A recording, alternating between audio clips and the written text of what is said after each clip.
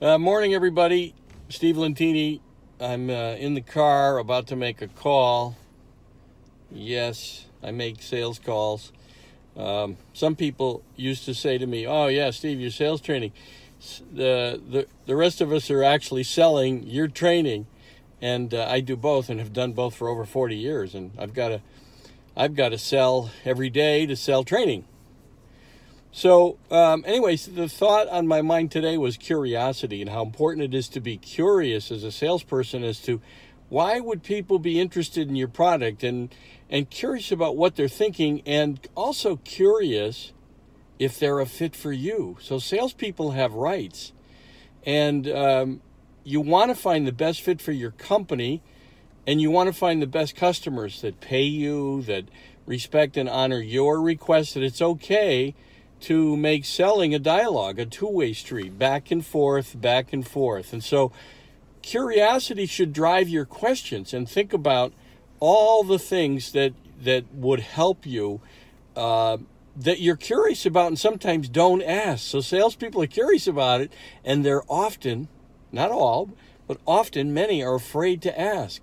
And so one of the most valuable things that I learned, and I learned many during the years I was a licensee for the Sandler Sales Institute, was to, if you're feeling something, find a way to say it. And so, and whatever your biggest fear is, to bring it up front. And sometimes curiosity is tied to a fear. You're afraid they're going to say no at some point because you're attached to the outcome. So curiosity helps you detach from the outcome and build questions depending on the situation with the end in mind. Work backwards, building questions that help you answer all those things you're curious about. Like, why would they change? Change is disruptive in most organizations. It's the thing that you really have to overcome. Then if you look at the types of people they are, and I happen to be a licensee, an authorized partner for Everything Disc, and one of the things about DISC is understanding who you're in front of. So a C is really fearful of failure, right? On the DISC, D-I-S-C.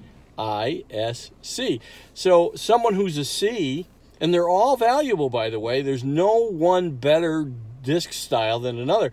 So a C, you just want to understand, help them overcome their fear of change. Questions like, well, what was the past like when you made a previous change? What's the past been like with this current product you're using? What is it like today? And how do you see the future? And if we're going to help you, how do you see us helping you? How can we help you make a difference?